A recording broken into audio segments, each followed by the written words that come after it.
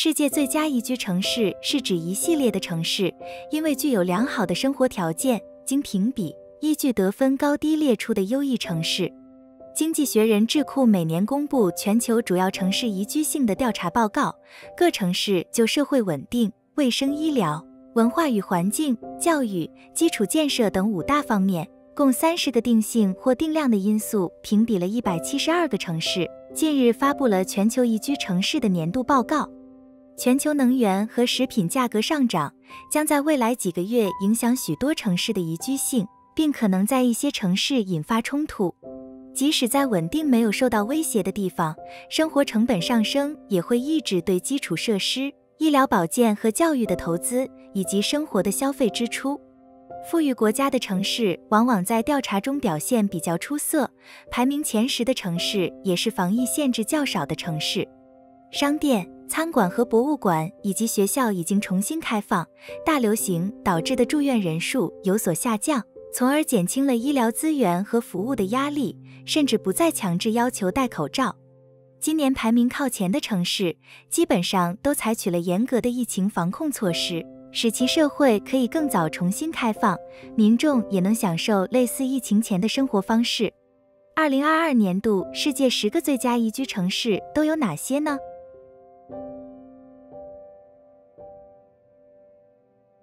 大阪是位于日本大阪府中部的都市，为大阪府府治以及大阪府2个政领指定都市之一，亦是大阪都市圈、京阪神大都市圈乃至于近畿地方的中心城市。全市面积223平方公里，常住人口约有269.5万人，是日本人口第3多的城市。大阪自奈良时代起，就因其临海的地理位置成为贸易港口，并曾在此建立南波京。安土桃山时代，丰臣秀吉修建大阪城，并以大阪作为丰臣政权的政治中枢。在江户时代，大阪和京都、江户并称为3都，是当时日本经济活动最旺盛的都市，被誉为天下的厨房。明治时代之后，大阪仍是日本最重要的产业都市，人口数量曾一度超过东京，在当时有大阪之誉称。二战后，由于东京一级集中的进展，大阪在人口数和经济发展上被东京拉开距离，但仍然是西日本的最大都市和经济中心。除了经济之外，大阪也以其独特的庶民文化而著称。今日的大阪和东京并列为日本最具代表性的大都市，也是在世界具有知名度的国际性都市。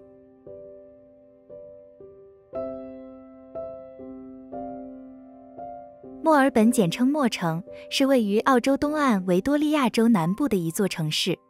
墨尔本是维多利亚州首府和最大城市，由31个地方政府区域组成，面积达到9992.5平方公里，是全球最大的都会区之一，亦是澳洲人口排名第2大的城市，也曾是世界最佳宜居城市的榜首。亚拉河北岸的墨尔本中央商业区是墨尔本大都会区的中心，位处菲利普港湾北端的亚拉河口湾以东。经1993年的行政改制后，中央商业区人口约2万，由墨尔本市的地方政府管辖。整个大都会区截止至2016年共有488万人，市民大多数居住在中央商业区周边30公里范围内，而且居住在城东面的人口远远大于西面。墨尔本曾经举办过1956年夏季奥运会，是南半球首个举行奥运会的城市。2006年英联邦运动会亦在此举行，被誉为澳洲的文化首都，同时亦是全国的文化、商业、教育、娱乐、餐饮、体育及旅游中心。墨尔本在服饰、艺术、音乐、电视制作、电影及舞蹈等潮流文化领域引领澳洲，甚至于全球该领域范围都具备一定的影响力。墨尔本也是澳洲多民族文化的中心，拥有着为数众多的移民，其城市的座右铭是随行聚力。2008年，墨尔本获得英格兰罗福堡大学的全球化与世界级城市研究小组与网络评为第一 YO 级世界都市。从2002年至今，墨尔本一直占据由经济学人选出的世界最佳居住城市的3甲位置，2011年到2017年连续7年位列第一。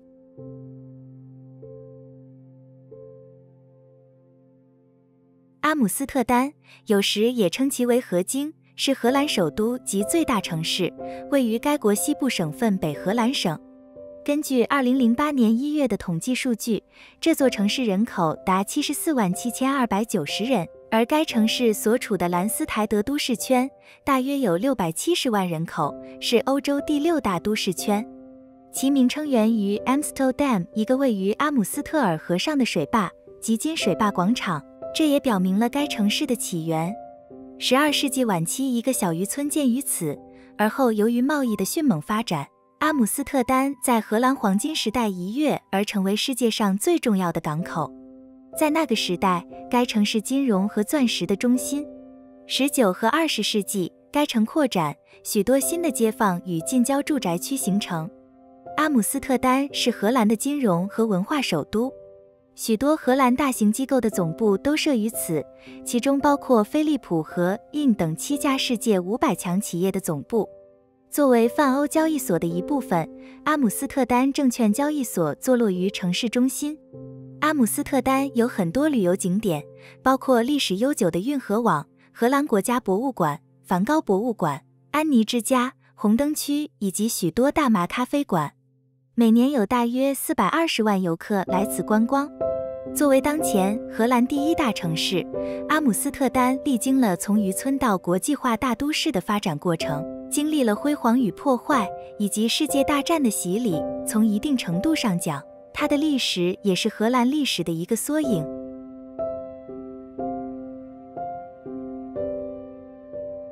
多伦多是北美洲国家加拿大安大略省首府，坐落于安大略湖西北岸的南安大略地区。根据2021年的加拿大人口普查，多伦多市人口达2794356人，为加拿大最大城市。多伦多是大多伦多地区的心脏地区，也是安大略省南部人口稠密区的一部分。作为加拿大的经济中心，多伦多是一个世界级城市，也是世界上最大的金融中心之一。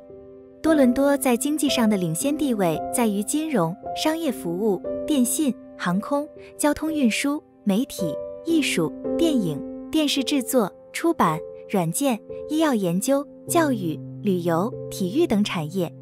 多伦多证券交易所是世界第7大交易所，有多数加拿大公司在这里上市。多伦多的国际性人口体现出它是前往加拿大移民的重要落脚点，而市内49%的人口是在加拿大以外诞生，也造就多伦多成为世上种族最多样化的城市之一。目前多伦多的低犯罪率、洁净的环境、高生活水准以及对多样文化的包容性，令该市被多个经济学智囊团列为世界上最宜居的城市之一。另一方面，多伦多于2006年被列为加拿大生活成本最高的城市，1/3的加拿大人居住在距多伦多2小时车程的郊区。加拿大大约1/6的就业机会在该市。多伦多当地的华侨及华裔人口多达40万，相当于加拿大全国约1%的人口。该城市也是加拿大华人最多的城市。除此之外，也有大量世界各地的移民。加拿大安大略省多伦多市的人口统计资料使多伦多成为世界上最多元文化和多种族的城市之一。2016年，该市居民的51.5%属于明显的少数族裔，而2011年这一比例为49.1%，1981年为13.6%。多伦多还建立了多个社区，例如多伦多华埠、意大利大街、小意大利、芝兰印度街、希腊城、韩国城、小牙买加、小葡萄牙和朗士华，以庆祝该市的多元文化主义的成功。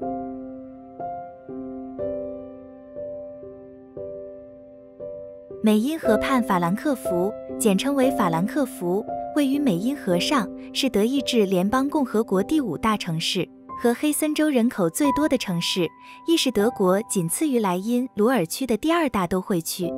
法兰克福的中央商务区位于欧盟地理中心下弗兰肯行政区加德海姆西北约90公里处。目前法兰克福是全球商业、文化、教育、旅游和交通枢纽的重要都市。2020年全球化与世界城市研究网络将法兰克福评定为德国唯一阿尔法级的世界城市，也是许多全球和欧洲公司总部、教育机构的所在地。法兰克福近5个世纪以来曾是神圣罗马帝国和德意志邦联的自由市，是神圣罗马帝国最重要的城市之一。法兰克福是歌德的诞生地，这位德国最受敬仰的人文思想家及作家，他的名字与德意志文化的传承及传播紧紧相连。法兰克福大学即以歌德为大学命名，德国政府也在世界各地成立歌德学院，以致力于德语文化教学。歌德在德语文化世界中具有国粹瑰宝的地位，让这座城市始终散发着与有荣焉的光彩。法兰克福拥有德国最大的航空枢纽、铁路枢纽，莱茵美因国际机场为德国规模最大的商用民航机场，也是欧洲重要的航空中转站。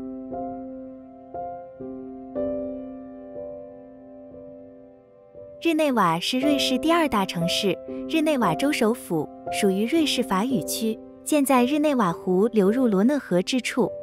湖上大喷泉是日内瓦的象征，日内瓦湖光山色四季皆具吸引力，同时也是世界各国际机构云集的国际化城市。日内瓦以其深厚的人道主义传统、多彩多姿的文化活动、重大的会议和展览会、令人垂涎的美食、清新的市郊风景及众多的游览项目和体育设施而著称于世。日内瓦也是世界钟表之都，钟表业与银行业成为日内瓦的2大经济支柱。作为世界著名的国际化都市，国际联盟在2次世界大战时均将总部设立于此。日内瓦在国际上享有的高知名度，主要得益于这些国际组织或办事处，包括红十字会总部、世界卫生组织、联合国日内瓦办事处等。在2016年的世界最佳居住城市评选中，日内瓦高居全球第2位。2019年12月26日，位列2019年全球城市500强榜单第65名。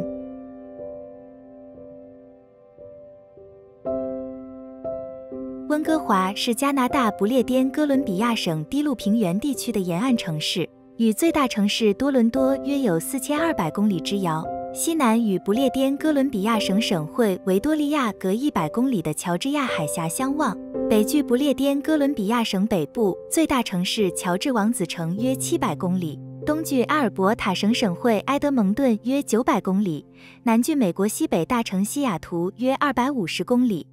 根据2016年加拿大统计局人口普查，温哥华市人口有63万人，而大温哥华地区的人口为246万。是不列颠哥伦比亚省以至加拿大西部最大的都会区，以及全国第3大都会区，市内人口则在全国排行第8。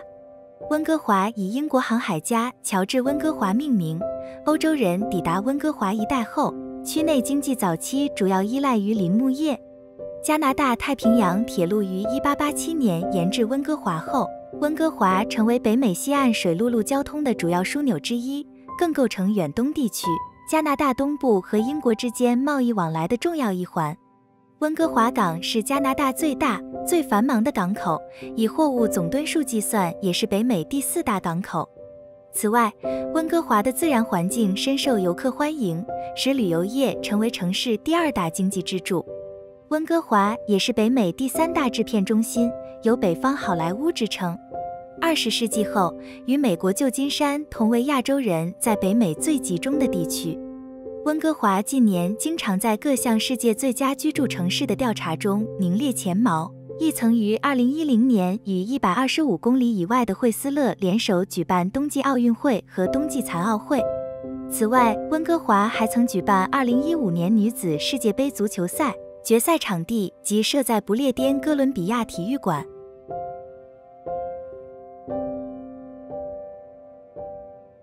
卡尔加里又称卡城、卡加利、牛仔城，位于加拿大艾伯塔省南部的落基山脉。该市面积789.9平方公里，海拔约1048米，是加拿大第4大城市，也是世界上最富裕、安全、幸福和拥有最高生活水准的城市之一。卡尔加里已连续多年被经济学人评为全球最宜居城市前5。卡尔加里是艾伯塔省经济、金融、政治和文化中心，也是该省最大的城市。卡尔加里是加拿大最大的能源中心，以及北美第2大能源中心。世界著名的石油公司中石油、中石化、中海油、壳牌、英国石油、埃克森美孚等都在这里设有分公司，加拿大众多能源公司的总部就设在此地。卡尔加里同时也是加拿大西部的重要金融中心，世界前10的投资银行均在此设有分支机构。卡尔加里人均世界500强公司数、人均中小企业数均位居加拿大第1。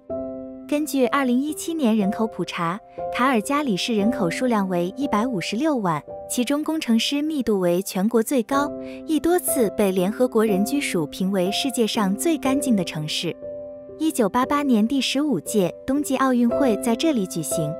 2017年，在中国社会科学院与联合国人居署发布的新型全球城市排行中，卡尔加里位居第38位。2019年12月26日，位列2019年全球城市500强榜单第235名。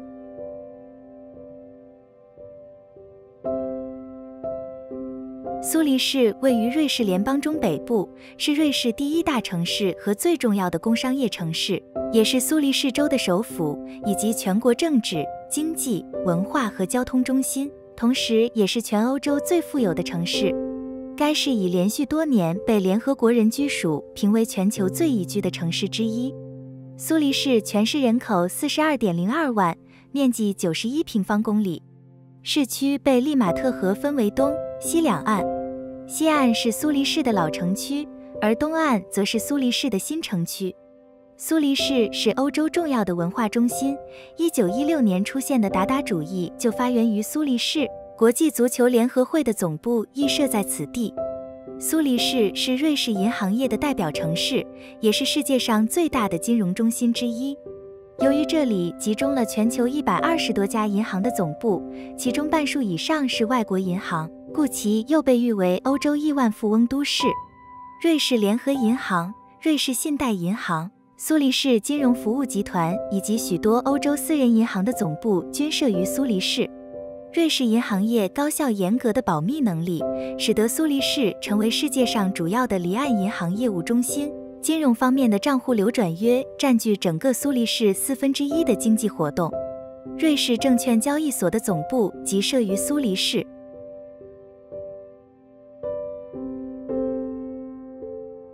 哥本哈根坐落于丹麦西兰岛东部，与瑞典第3大城市马尔默格厄勒海峡相望。哥本哈根是丹麦王国的首都，也是丹麦的最大城市和最大港口，同时也是丹麦政治、经济、文化和交通中心，以及世界著名的国际大都市。厄勒海峡大桥在2000年完工后，哥本哈根与瑞典的马尔默可透过车辆和铁路往来，促成了两地人力资源的互相交流，每年利用厄勒海峡大桥的通勤人数不断增长。此外，大桥通车后也让两座城市之间形成北欧地区最大的城市群。哥本哈根曾被联合国人居署选为全球最宜居的城市，并给予最佳设计城市的评价。哥本哈根也是全世界最幸福的城市之一。丹麦全国重要的食品、造船、机械、电子等工业大多集中在这里，世界上许多重要的国际会议都在此召开。哥本哈根既是传统的贸易和船运中心，又是新兴制造业城市。全国1/3工厂建在大哥本哈根区。哥本哈根市容美观整洁，市内新兴的大工业企业和中世纪古老的建筑物交相辉映，使它既是现代化的都市，又具有古色古香的特色，是世界上著名的历史文化名城。丹麦标志美人鱼雕像在海边静静沉思，充满童话气质的古堡与皇宫比邻坐落在这个城市中，展现出城市的古老与神奇，艺术与现代。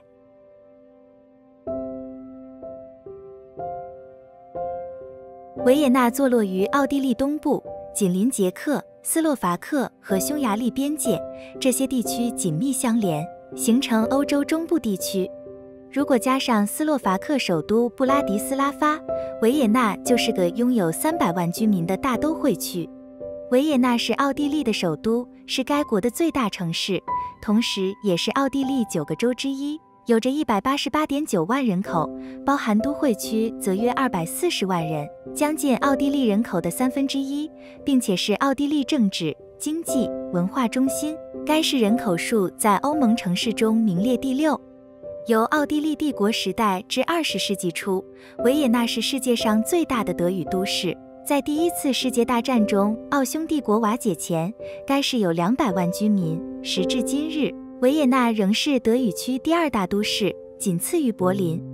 维也纳拥有许多重要的国际组织，包含联合国以及 OPEC。2001年，维也纳市中心古城区被指定为联合国世界遗产。2017年7月被移至濒危世界遗产的名录中。维也纳除了因为丰富的音乐历史遗产而被称作音乐之都，也因为它是世界第1个心理治疗师西格蒙德·弗洛伊德的家乡而被称作梦之都。该城市最早是凯尔特人和罗马人的定居点，随后逐渐转变为中世纪及巴洛克时期的都市，接着成为奥匈帝国的首都。众所周知，从古典主义时代至20世纪初期，维也纳是具有领导地位的欧洲音乐中心。内城区有着丰富的建筑群，包含巴洛克式的城堡和花园，19世纪末期环路上雄伟的建筑物、雕像以及公园。维也纳也以高品质的生活著称。在2005年的研究中，经济学人智库在127个全球都市中，将维也纳选为世界最佳宜居城市第1名，与温哥华及旧金山同列。2011到2015年之间，名列第2，仅次于墨尔本。2018年，维也纳取代墨尔本，再次成为第1。2009至2016连续8年，人力资源顾问公司美世将维也纳列为年度生活质素调查的第1名。以此为基础， Monaco 的2015年生活品质调查在世界最佳25个城市中将维也纳列为第2。2012及2013年，联合国人居署将维也纳列为世界最繁荣的都市。2007及2008年，该城市在创新文化名列世界第1，并且在2014年的创新城市指数中，从256个城市中拿到第6名。该指数分析162项指标，内容涵盖3大领域：文化、基础设施和市场。维也纳定期举办城市规划会议，而该城市本身也经常被城市规划者用作案例研究。2005年至2010年间，维也纳是世界上国际会议和大会的首选城市，每年吸引着超过680万的游客。好了，这一期的视频就为您介绍到这里，别忘了在影片下方按个喜欢，以及订阅这个频道和打开接收通知。希望你会喜欢这一期所带给您的知识，感谢您的收看，我们下期再见。